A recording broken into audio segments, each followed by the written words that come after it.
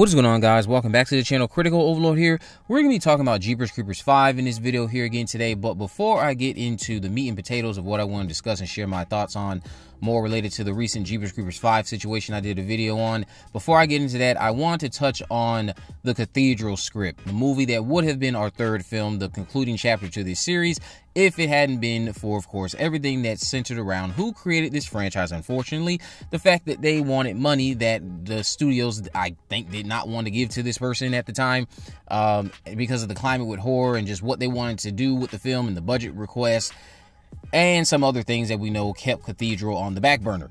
We're going to get into who auditioned for the role of Derry Jenner Jr., or just Derry Jenner, Trisha's son, who, of course, got the role. I've went over that already.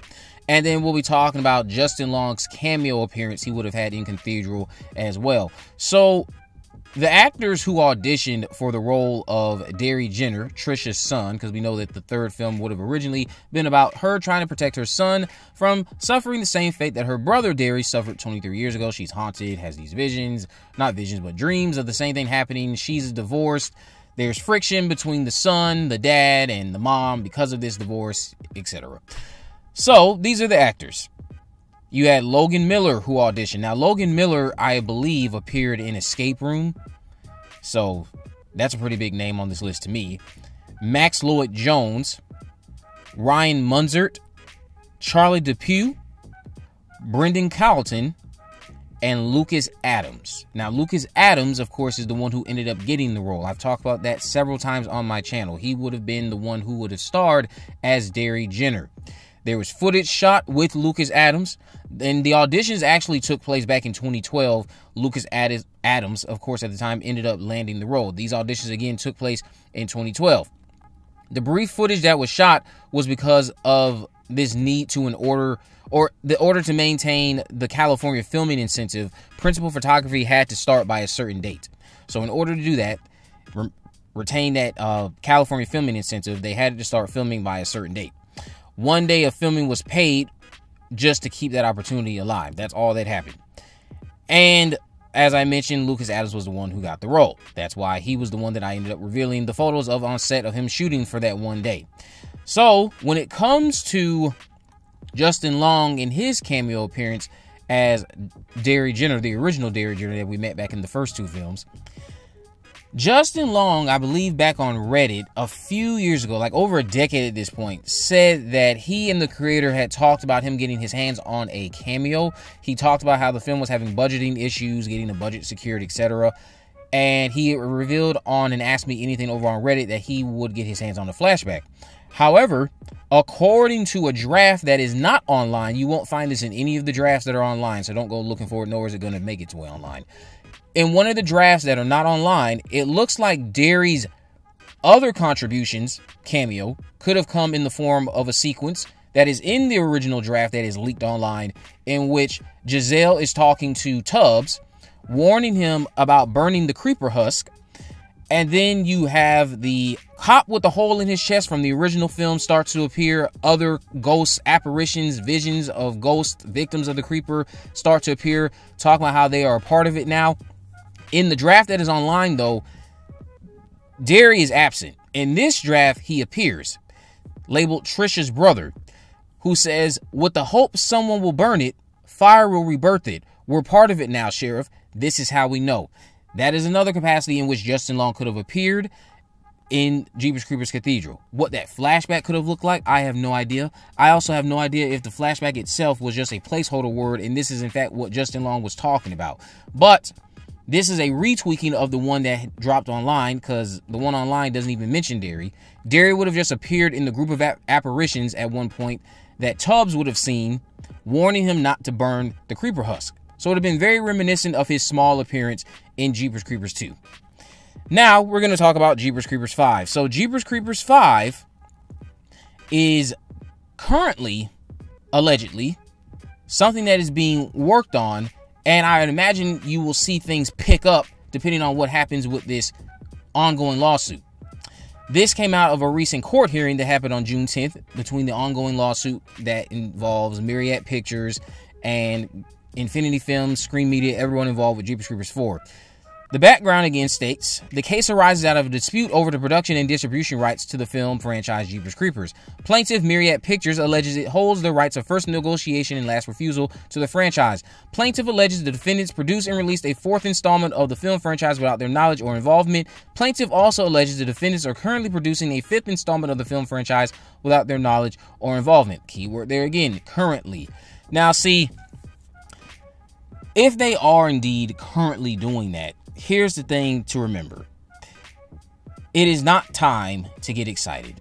It is not time at all to get excited, because we have seen what these people have been doing with the IP ever since they got involved with the third film. They seem to be interested in producing subpar content that is just enough to attract the common fool and make them money. They've done it twice now. A third time would be something that anyone who have seen the last two efforts shouldn't doubt that they would do it a third time. But the only time I could say this will be anything to get excited about is when we actually find out that they are going to be tackling this from a serious angle. They remove certain producers. They remove certain creatives that have been at the helm. We know that Timo Vuorensola will not be involved. And it's possible that the writer from 4 could be involved. He himself has come out and stated that he would have done a Trisha film if it were entirely up to him, but it wasn't up to him. The idea of the fourth film was something that the producers cooked up, and he just came in to flesh it out. He himself has stated he would have given us a Trisha story. That's what he would have liked to have done, but the producers had their mind up on what they wanted, and so he fleshed out that story. In fact, I'd go as far as to say, with this court document, we could end up seeing more information come out about 5 before this is all settled. Because right now it just says allegedly, currently they're working on it. So if they have more court hearings, which they do, I think their next one is on June 24th. None of this is supposed to be resolved until September. But leading up to September, we could find out a lot about Jeepers Creepers 5. I'll, of course, tell you guys about it. And we'll see just how deep this rabbit hole goes. No pun intended out there for my Kendrick Lamar fans. But I will cover this to the best of my ability, as I have always been doing, and will keep you guys updated, because I think there is a strong chance that if Jeepers Creepers 5 keeps getting brought up throughout the summer leading into what happens in September, we could find out a lot about Jeepers Creepers 5. I think the next step would be providing evidence that they are producing it, and then that evidence could be quite telling of what they plan to do with Jeepers Creepers 5 one way or another, or at least it'll just continue to give us confirmation that a 5th film is going to happen, which they already still have up on their website, those who produced the last one. But we'll just have to wait and see how all of this turns out. So hopefully, if the 5th film does happen, it is something of quality. It is something that involves creatives that are passionate about horror and have a horror background. And you don't even have to rely on Trisha Jenner. I want people to get Trisha Jenner out of their head for a second and just come to grips with this as your reality. Trisha Jenner being back is not the biggest thing. It's not the most important aspect when you look at what we've gotten with these last 2 movies. That's not the most important aspect. The most important aspect is doing something that's good. If Trisha is back and it's dog shit, who cares if she's back? I would rather she stay gone. If it's more dog shit, just give me more dog shit. Just don't involve Trisha in it. What you need to have happen is you can easily leave Trisha out. You can set it 23 years later. You can pick up the way Alistair's story picks up 23 years later. Set it on a new group of individuals, and as their story is progressing, you can start involving people we've met in the first 2 films. And then slowly but surely reveal to us how the Creeper escaped the barn. Reveal to us where the Taggarts are. You know, I think in a lot of ways, starting your film with questions and mystique around how the Creeper is back, what happened to the Taggarts, and not giving us the answer right away, that should lend itself to a little bit more intrigue into your story, depending on how you execute it. Because people are going to be wanting to know, well, how did he escape Old Man Taggart's barn? What happened to Old Man Taggart and his son? And if you don't give that to us right away as expected, diehard fans would indeed engage with your story if the rest of it is worth engaging with. And it doesn't have to involve Trisha Jenner. It can be something that is just truly terrifying, brings Jonathan Breck back, is all in the same way, the vein of 1 and 2, just removing the terrible person who created the IP. That's all you have to do. That is the most simplest thing you can do for people who believe that IP can thrive without Victor Salva and think it should thrive without him. You guys can let me know what you think about this down in the comment section below. Do you think that Jeepers Creepers 5 will end up being another bust? Do you not care?